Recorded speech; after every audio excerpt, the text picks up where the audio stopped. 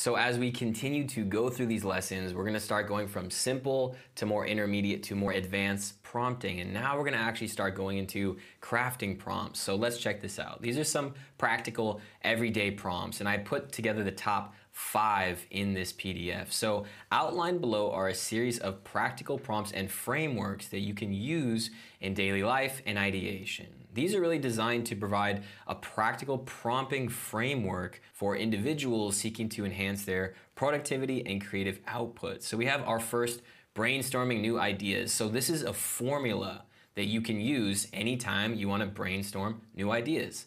Same with the copy generation.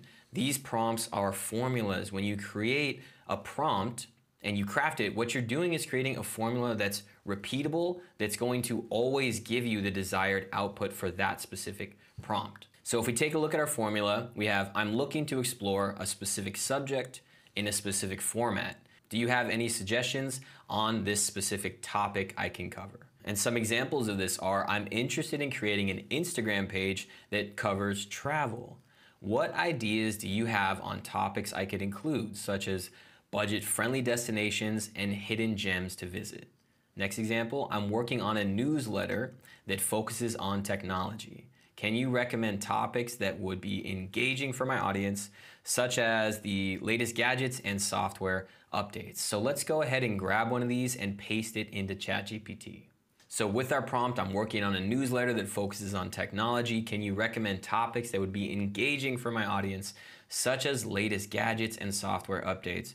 Boom. Here we have a list of 10 topics that are technology focused for my audience. And prompts you can also build on top of as well. All the prompts in this PDF, you can remix and rearrange to be specific to your use case. So I could even add in my audience, details about my audience, or just use the prompt as is. So now let's move to our copy generation prompting formula. I'm interested in this type of text that highlights the benefits of this subject. Please write this number of pieces of copy for me on this subject. And our examples are, I need an email campaign that showcases the features of my new product. Can you write one for me on the ease of use and affordability of the product? The next example, I'm interested in a web page that outlines the benefits of my coaching service. Could you write one for me on the personalized approach and proven results of my coaching program?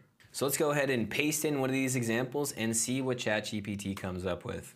I really like this type of prompt because it's so flexible to really almost any type of copy generation. You can change this formula to be specific to almost any field of work. So here is what ChatGPT came up with. We have our initial outline for our coaching service. We have our intro here. We have our personalized approach. We have our proven results. We have what you can expect, and a little bit of a call to action at the end. So this is a perfect output to get us off the ground and really kickstart the creation process. So let's go on to the next lecture where we go into more everyday prompts.